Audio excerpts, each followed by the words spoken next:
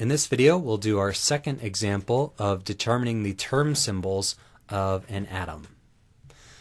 So let's say we have an atom and it has every possible subshell either completely filled or completely empty, and the only partially filled subshell is a D subshell.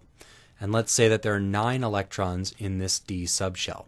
Let's determine the term symbols possible for this atom with a D9 configuration. So the number of determinants, the number of distinct states, the number of ways we can order 9 electrons in 10 spin orbitals, the 10 spin orbitals of a D subshell. Remember, for D, L equals 2, so 2L plus 1 is equal to 5.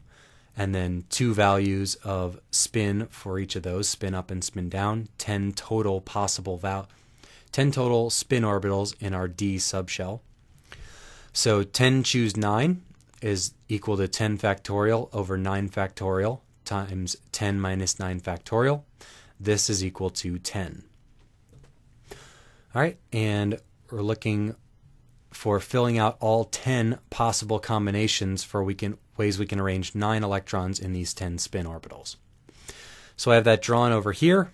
Basically, there's only one spin orbital that isn't filled at any given time, and I'm just having that travel from right to left as we go.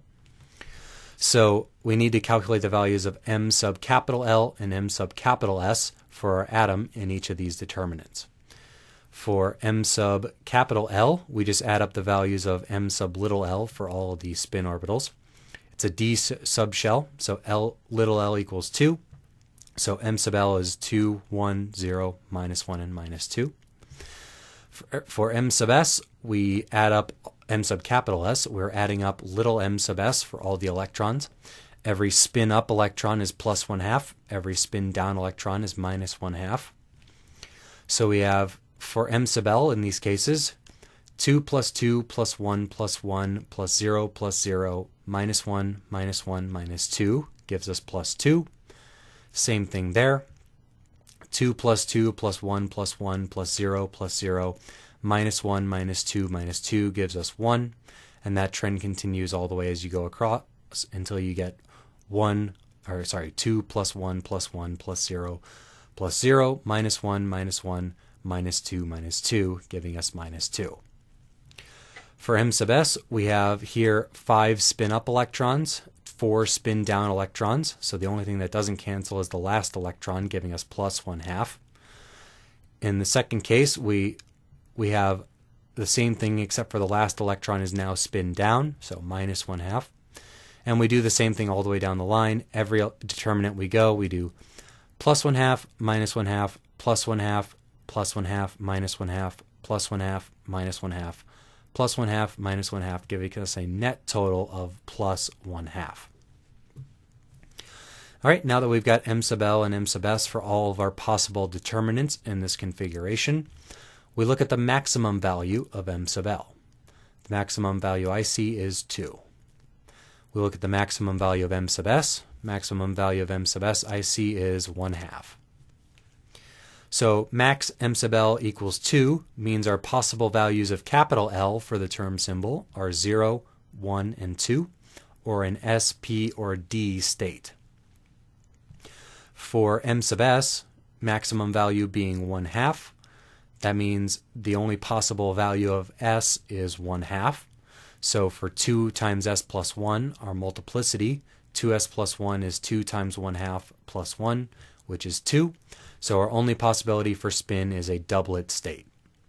So combining these two, our possible term symbols are doublet D, doublet P, and doublet S.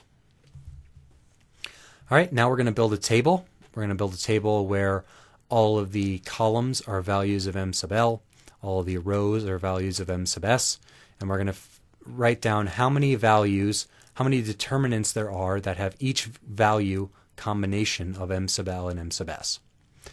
So for 2 and 1/2, there's 1, 2 and minus 1/2, there's 1, etc. Going all the way down the table, for all 10 of these values, there's 1 for each case.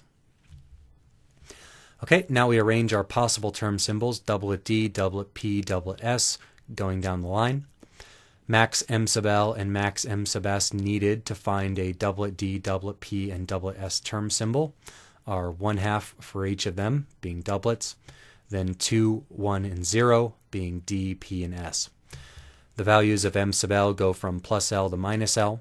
Values of m sub s go from plus s to minus s.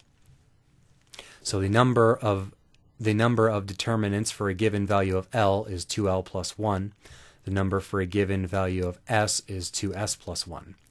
So the number of determinants belonging to a specific term symbol is going to be 2S plus 1 times 2L plus 1. So here, that's going to be 10. So we have 2 times 2 plus 1 is 5, plus 2 times 1/2 plus 1 is 2. So 5 times 2 gives us 10 determinants needed, but we're just looking if there's this 2 1/2 to begin with. We're starting at the maximum value of S and the maximum value of L, and then descending from there. We indeed do see a term symbol of m sub L equals 2 and m sub S equals 1/2. So we will have a doublet D term symbol because there's a non-zero value for the number of determinants available for each value of m sub L and m sub S that we need for a doublet D.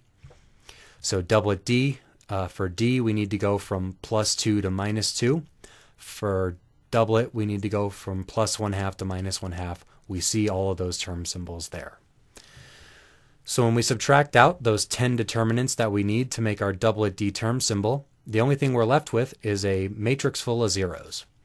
So there are no other possible term symbols because there are no other determinants to assign to those term symbols. So no more doublet D, no doublet P, no doublet S.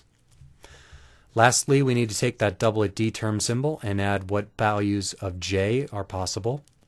So we have J goes from L plus S to L minus S, absolute value of both. For D, L equals 2. For doublet, S equals 1/2. So we're going from 5/2 down to 3/2, every half integer. So our final possibilities are doublet D 5/2 and doublet D 3/2. The last thing I'll mention are the values of m sub j belonging to each of these term symbols. So j is in our subscript on the right here, and just like for m sub l and m sub s, m sub j goes from plus j to minus j in either integers or half integers. So for doublet D 5/2, m sub j equals plus 5/2, or plus or minus 5/2, plus or minus 3/2, and plus or minus 1/2. There are 6 total determinants in there.